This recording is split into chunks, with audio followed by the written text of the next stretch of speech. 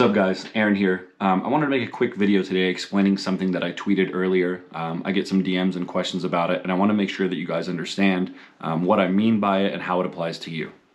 So the tweet that I posted, I'll put somewhere right here, and what it says is first punt well, then punt often.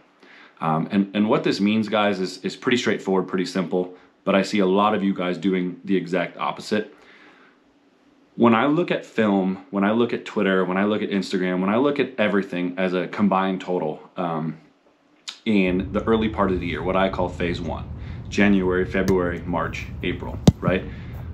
What I would like and what I would hope and what I like to teach and what I like to impress upon the guys that I work with is this is your time to deconstruct, reimagine, and then reconstruct, right? And then build back everything better than it was in the previous season. So what I mean by that is, everyone should be taking some notes, taking some ideas on some things that they liked from their previous year of punting after their season, and then also looking at things they didn't like. So hey, towards the end of the season, my drop was moving. Towards the end of the season, I rushed. Towards the end of the season or during the season, I couldn't hit my spots directionally, whatever it may be.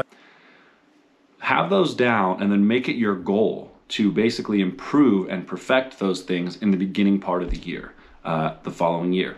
So right now, everything that I'm doing with the guys that I work with last weekend in Atlanta, this weekend coming up in Seattle, is mostly technical based.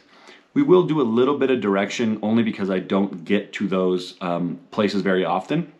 But typically, like last year when I was living in California, we didn't do a single directional punt until about April.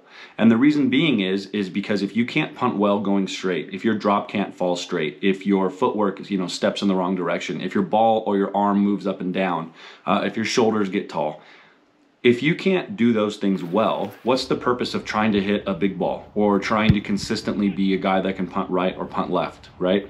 I see guys on Twitter all the time posting in January, here's some great punts from the weekend, and it's a behind view, and they're stepping right, swinging across, and yes, the balls might be 4.9, 5.0, 4.8, 55 yards, but I'm watching it and I'm going, all right, well, there's a lot of things technically wrong still. The ball's really turning. The ball came up and in. And yes, young man, you caught that punt. But what happened on the next one? What happened on the next three? And then what'll happen is I'll see that same guy on Twitter in June, July, August, and they're making the same mistake, and they're essentially the same guy. They're a couple months older, they're possibly a little bit stronger, but they're making the same mistake. And what I find is what they didn't do, or should I say how they went about their off season, is first they punted often and now they're trying to punt well. Okay, so what I don't want is that you guys get into the crucial months, which hopefully this year we have the college camps again, we have summer camps, we have showcases, we have our invite camps, we have top 12, you're fighting for scholarships, whatever it may be. And now all of a sudden you're fighting against yourself because you're going into a big showcase or a big, top 12 weekend, or you're going to go do a camp at, Alabama or Mississippi or whatever. And you can't directional punt left because you've been stepping right all off season and then, pulling it left. And now you're in your mind sitting in a hotel. Oh my gosh, I hope tomorrow we don't punt left. Well, that could have been prevented earlier in the year, January, February, March, and April, by really breaking yourself down, getting to the nuts and bolts, and then, rebuilding yourself properly. So what I mean by first punt well and then punt often is fix your foundational mistakes first. Fix your foundational mistakes first.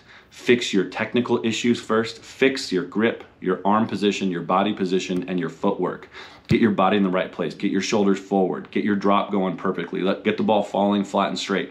All of those things before you try to become a guy hitting a big ball, trying to hit a directional punt, because none of that will matter if you can't trust your drop. None of that will matter if you can't trust your footwork. None of that will matter if your arm's too extended. And none of that will matter if you're standing up tall with your shoulders and you're not generating as much power as possible. Okay? So realistically, don't be the guy that tries to punt often first and then punt well.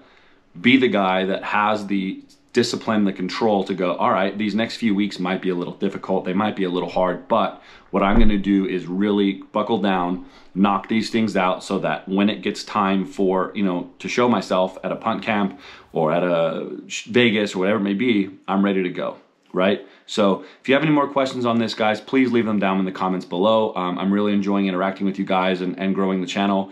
You know, again, I'm doing this because I like to share information and I like to help as much people as possible. Follow me on all the socials. I'll put those up. And just make sure, again, you guys are letting me know if you have any questions or if you beg to differ, you know, if you think that that's wrong. So let me know. I hope you guys are well. I hope this video finds you well. You and your family are well, safe, and healthy. And I'll talk to you guys soon. Peace.